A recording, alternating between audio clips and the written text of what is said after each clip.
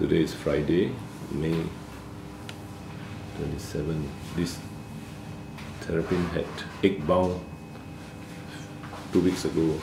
Now it's not eating for last 4 days. So check whether the pebbles obstructing the intestines or not. Show me the X-ray. Pebbles come out already? Wow, oh, obstruction there. That's why you cannot eat. There, all stuck inside all the peppers stuck inside the cloaca there, right? So I need to take the forceps and pull it out. So from the X-ray we can tell why the Terrapin is not eating. Because it's passing out all the pebbles. Wait, let me take a photo first. Wait, you want to put the... No, it's done, right? Only yeah, one, right? one enough, yeah. Yeah, one. Where can you put the arrow to show the pebbles? The peppers are all in the rectum. Actually, they don't call it the rectum, and what call it? How many are there? 20?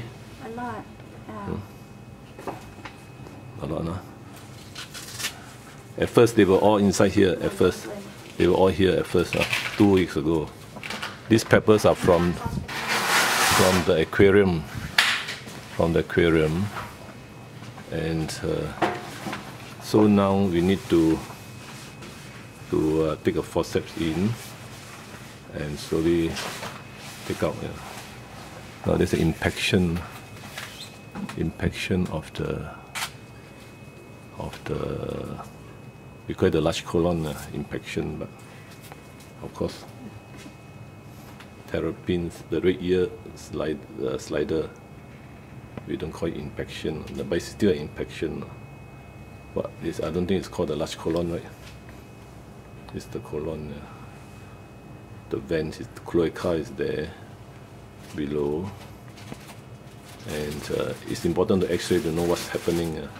Although I guess it's the what you can call that constipation, because all the peppers are stuck there, and there's an obstruction, so the Terrapin does not feel good, so it stops eating. That's the reason. It's just a person with constipation, they don't feel good. This is about 5-year-old Terrapin and lost weight as well. Okay, finish.